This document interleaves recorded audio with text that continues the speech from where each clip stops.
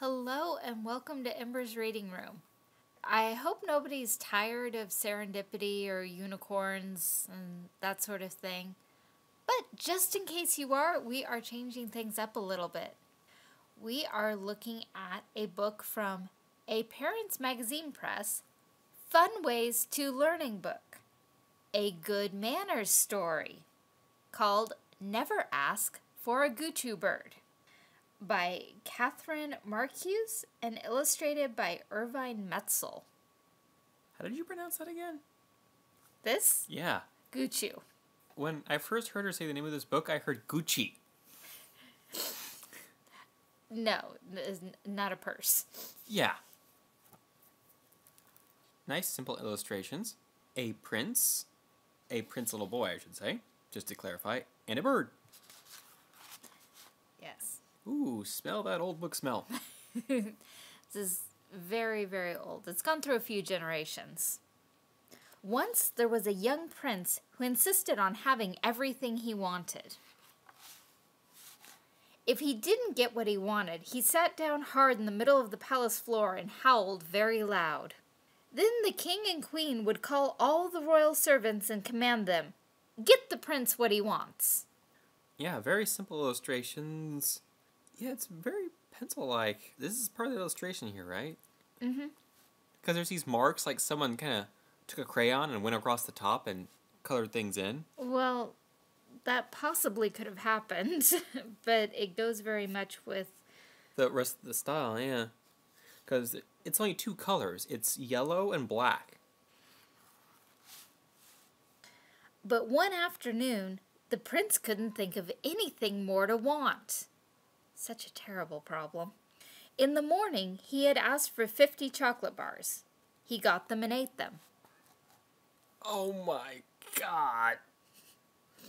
At noon, he had asked for strawberry soda. He got that and drank it. In the afternoon, the young prince couldn't think of anything else he wanted. The art style, I have to say, looks very interesting. It's a combination of what looks to be ink and charcoal. That's how I would say it. Very possible. So he sat in the middle of the palace floor and thought hard. Then he had an idea. "I want," said the young prince loudly, "a bird with a yellow beak, a tail like a monkey, and stripes like a zebra." Okay. "You shall have it, my son," said the king. And he roared to the servants, "Get the prince what he wants, and be quick about it, or I'll chop off your heads." Wow, brutal. Very quickly. And this is where taxidermy gets involved, right?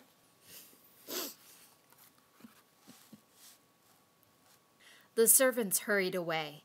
They traveled all over the kingdom, looking for a bird with a yellow beak, a tail like a monkey, and stripes like a zebra. Well, if they're traveling all over the kingdom, what was the prince asking for while they were gone? "We shall lose our heads," sighed the leader of the searching party. "There just is no such bird." "Oh, isn't there?" said a voice. The leader looked up. There, dangling upside down from a tree by his long brown tail, was a bird with a bright yellow beak and feathers that were striped black and white like a zebra. "You may take me back to your prince," said the bird, "but only because I want you to." You see, although the prince didn't know it, the creature he had described was a Goochoo Bird, and a Goochoo Bird can make its owner do anything it wants. Okay. The young prince was soon to find this out, and many other things besides. This is where the lessons are going to come in, folks. Mm-hmm. And this is where this would get very interesting if it wasn't a children's book. Oh, ow. Oh, I've been online too much. Oh, yeah. Yeah, let's read the conditions one more time. A Goochoo Bird can make its owner do anything it wants. So now this bird is going to be in control of the prince of the kingdom. I see where you're going with that. When the Goochoo Bird was brought to the palace, the prince was delighted. He had it put into a big golden cage, and then he sat down to eat his dinner where he could watch the bird. It was an especially good dinner, with roast chicken and ice cream and chocolate cake. The prince had only taken one bite when the Goochoo Bird pointed a wing at him and said, "I want that." "No, I want that," said the prince. But there was no use arguing with the Goochoo Bird. The prince had to get up and carry his dinner over to the bird and put it on the perch. Interesting. The next morning, the prince set out to take a ride on his pony. "I want a ride," said the Goochoo Bird, pointing his crooked claw at the pony. So the prince had to let him ride the royal pony. Interesting. This book is getting interesting. Every time the prince said he wanted something, the Goochoo Bird wanted it too, and the Goochoo Bird always got it. "It's not fair," cried the young prince. "I don't see why you should have everything you want." "You had everything you wanted until I came," said the Goochoo Bird calmly. "But that's different," cried the boy. "I'm the prince." The prince became very angry. He called all the royal servants. "Take that Goochoo Bird away," he shrieked. This must have been the cheapest colors of ink to print in. I'm thinking it's just a style because it's a yellow-beaked bird, so it was easy just to keep those two colors. Yes, but it probably saved on printing costs as well. The king's men picked up the Goochoo Bird and carried it away to the deepest dungeon below the castle moat. That is a funny drawing there. Yeah, it's a little awkward. I think what's going on in this drawing is the fact that I think the artist used a human reference for the bird. That's why the bird looks kind of awkward in the shoulder area where the wings would attach. But the next morning, when the prince woke up, the Goochoo Bird was sitting at the foot of his bed. Okay. Also, I think they forgot to color in the beak there. Yeah, they did. "I told them to take you away," howled the prince. "I know," said the Goochoo Bird, "but you wanted me, and you shall have me." Then he cocked his head and looked at the prince. "This morning," said the Goochoo Bird, "I want 3 pale pink apricots." "But they grow only beyond the snow-covered mountains," said the prince. "Oh, well, I suppose I could send some of the royal servants for 3 pale pink apricots." "Oh, no, you couldn't," said the bird. "You must go yourself." Of course, the prince had to go.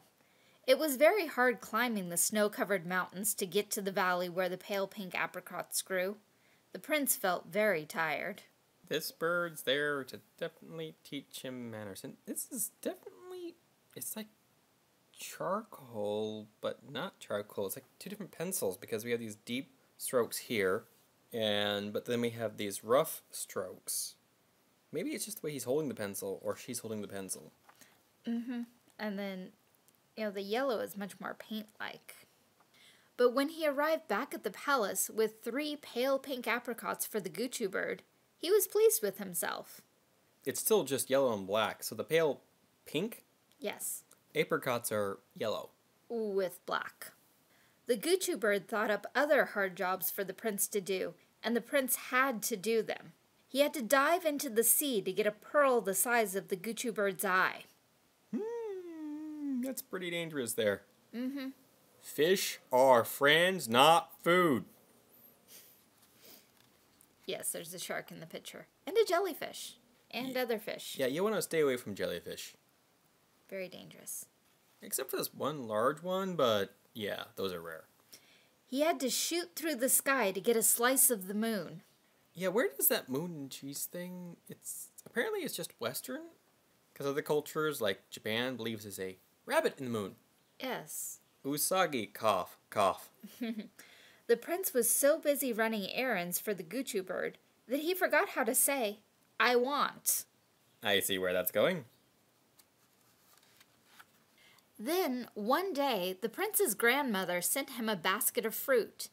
The prince's eyes were big round O's as he looked at the bright red cherries and the beautiful oranges and pineapples.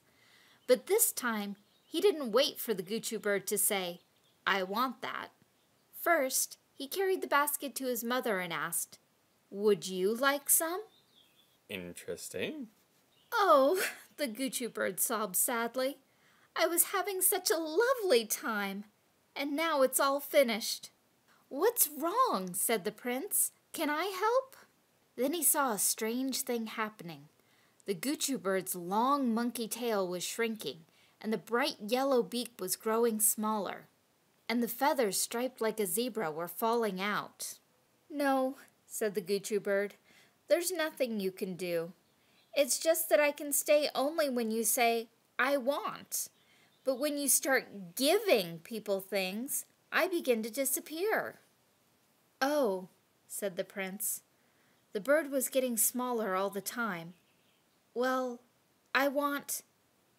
Yes, said the bird eagerly, and it stopped disappearing. I just want to thank you for coming, said the prince politely. You're welcome, sighed the bird, and it disappeared like a candle flame when you blow. There was only a little pile of black and white feathers left on the floor. The young prince gathered them up and put them in an ivory box so that he would never forget the Goochoo Bird. Ivory. Okay, that gives you an idea of how old this book is. Yeah. And he never did, not even when he grew up and became the wise and good ruler of the kingdom. The end. It actually says the end. Okay, he could have also said, I want you to stay as a friend. Yes. Also, the only thing that's in color is the cover. The Goochoo Bird apparently is a lovely shade of blue with a monkey's backside, a yellow beak, and a gray top. The prince is sitting on a royal purple pillow. Mm-hmm. And the accents in his crown are also purple. The robe is the typical red with the white trimming with the black marking. He's a blonde, by the way, if you care. That was probably obvious during the reading, considering the entire book is in black and yellow. Though in most of the illustrations, his hair is not colored in. Yeah, it's just the crown. Well, if both the crown and the hair were yellow, it probably wouldn't come out very well. Overall, it's a nice book. What did you think? It's still fun, and they could hammer the lesson a little more strongly. I mean, it's right on the cover that it's a good manners story. Reminds me of, I don't remember what the books are called. The characters are round and all one color. I don't recall anything like that at all. They had odd names like Miss Manners and Miss... I don't think I've ever read or had those read to me. They weren't part of my collection, but I came across them in school. And just to drive home how old this is a hardcover book, and on the back, the price is $1. They're like 17 now. Yes. Oh, here I'm looking at the back cover, and it has advertisements for other books. The most expensive books here are $2.95. Good reader books. An elephant is not a cat. Yeah, that's kind of obvious. But there are other books from the Fun Ways to Learning series that are listed. I don't know any of these. Lenny's 20 Pennies, Never Asked for a Goochoo Bird, which we just read. Tell Me a Riddle, and Mike the Mailman and other, is that Rebus or Rubus? R-E-B-U-S stories. It's amazing what you will notice as a kid. Even though this severely hammers a lesson into your head, didn't feel like that when I was a kid. Be nice. Ask for things politely. And also give things to others. Yes. Share and be courteous. That's kind of like one of the first lessons I picked up on. Like ever, or just from this book? Like ever. Oh, this has been Never Ask for a Goochoo Bird, a Good Manners Story, by Katherine Marcuse, illustrated by Ervine Metzl. Thanks for listening. If you've enjoyed this, please like, subscribe, share, leave a comment. Check out other videos in Ember's Reading Room and or the Lux Analysis channel. We even have playlists built for you. You can check things out based on interest. If you would like a copy of this book, look below for an Amazon link. We'll try to see if we can find it for you. If not, you can still go shopping at Amazon or shopping through Ebates. Clicking those links helps support this channel. Amazon and Ebates are not sponsors of or any way affiliated with Ember's Reading Room or any content of the Lux Analysis channel.